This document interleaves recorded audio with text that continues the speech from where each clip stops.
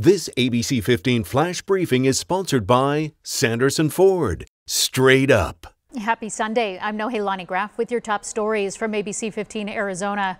First one, a 2-year-old girl is in critical condition after being pulled from a pool in Ahwatukee last night. When crews arrived on scene, they found family members administering CPR to the child. That little girl was then transported to the hospital in extremely critical condition. Child's family says they were missing for a couple of minutes before being found in the pool. You know, already this year there have been 30 drowning incidents in the city of Phoenix. So we do have some tips from Phoenix Fire to help you and your loved ones stay safe. The first step is to use an approved barrier to separate the pool from your house. Never allow children near pools or any water source without the supervision of an adult, and that does include bathtubs, buckets, toilets, ponds, canals. Remember, it only takes 2 inches of water for a child to drown. Also, keep a life-saving device like a hook, a pole, a flotation device near the pool. And keep tables, chairs, tricycles, ladders away from pool fences, anything that a little one could use to climb up and over. And if you leave the pool area, you've got to take that child or children with you. The eviction moratorium is over. It officially ended at midnight, and right now nearly 12 million Americans are officially behind on the rent. That's according to the latest U.S. Census figures. The eviction moratorium, while flawed, has kept tens of millions of renters who otherwise would have lost their homes during the pandemic stably housed. But help is still available. Congress approved nearly $47 billion to pay landlords as tenants fell behind. That funding will cover up to 18 months of rent. As of June 30th, though, only $3 billion had been distributed, so that means more than $40 billion is still available. You can find details on how to apply at the U.S. Treasury Department's website. Are you worried what will happen to you or your family now that the eviction moratorium is over? There are other resources out there that can help you make ends meet. Just go to abc15.com/rebound. We've put together guides on how to apply for that rental assistance as well as unemployment and other resources.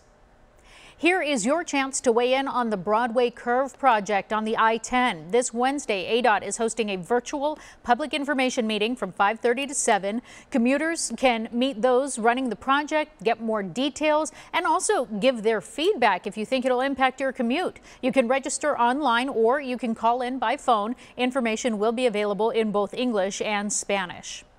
Providing heat relief to those in need. Today, United Way's Women United group is kicking off its annual bottled water drive. They're trying to collect more than 200,000 water bottles to help those experiencing homelessness. Still very hot. We're still in the middle of summer. If you want to help, there are 2 drop-off locations. Bryant Commercial Real Estate, that's near 7th and Oak Street.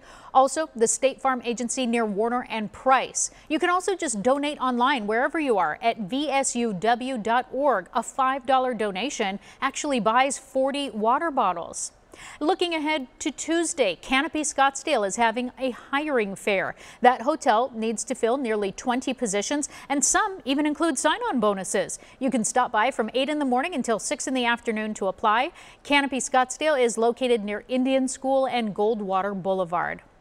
Finally, local Michaela Skinner taking home silver in the women's vault at the Olympics. Skinner is from Gilbert. She replaced Simone Biles after Biles dropped out. She made the most of that opportunity, too, adding another medal for Team USA and, of course, realizing her own dream. Congratulations, Michaela.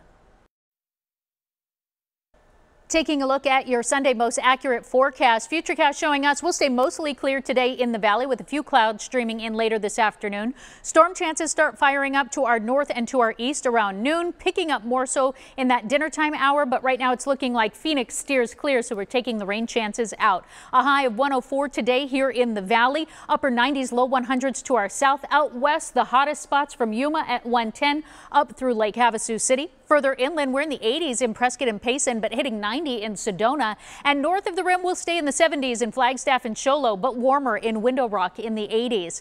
Back here in the valley, we're in the 90s already by 10 a.m., 99 at noon, and then hitting those triple digits for the bulk of the afternoon here before we hit that high temperature at 4 o'clock, trending down into the 90s by 8. Tomorrow, hotter still, a high of 107. We'll make it up to 110 by the middle of next week before our storm chances move back in and our temperatures trend down. For the latest headlines, weather, and traffic, we're always updating it all on ABC15.com and also on our ABC15 app. Make it a great day. This ABC 15 Flash Briefing is sponsored by Sanderson Ford. Straight up.